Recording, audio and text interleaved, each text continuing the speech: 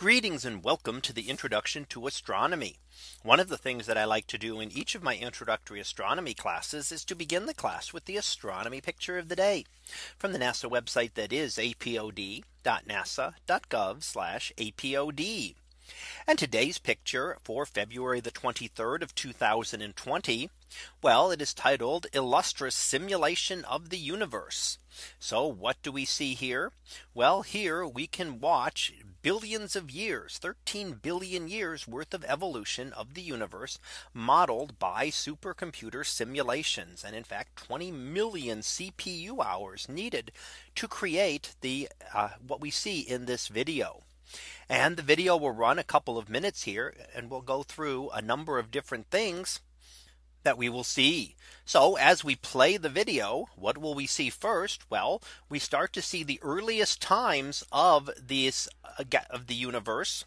And what we're seeing is the dark matter, and it will tell you off to the lower right hand side actually what you're looking at. To the lower left, it will tell you how long it's been since the Big Bang. So for the first section of this, we are looking at dark matter as the dark matter begins to condense down into long, thin filaments that make up the universe. And this is what we see in our universe today, that galaxies are confined to long, thin filaments and great voids in between them. And a lot of this is caused by the dark matter, which is where it happened to condense because it was able to start collapsing earlier on than the ordinary matter. Then we begin to see the hydrogen gas. So the colors will change and we'll start to see hydrogen gas present and gas temperatures.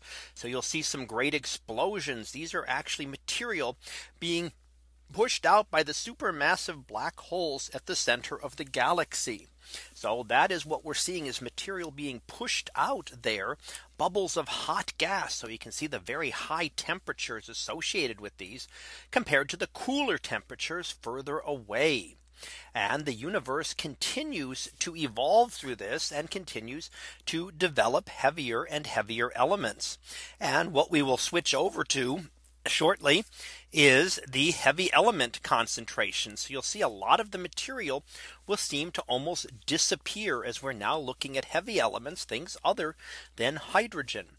So we start to see far more concentrations of this material associated with where it has developed with a lot of star clusters that have undergone many supernova explosions. That is where these heavy elements will come from.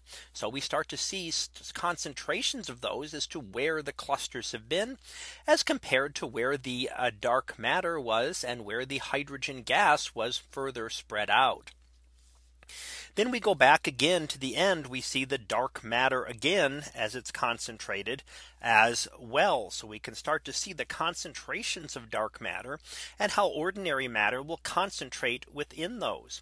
And towards the very end here, we come across invisible light. What would we see in this image? Invisible light. And you can see how the galaxies have been concentrated where the concentrations of dark matter were present. So the dark matter sort of formed the structures of the universe. And this is because it was able to condense. It did not interact with the energy early on in the history of the universe.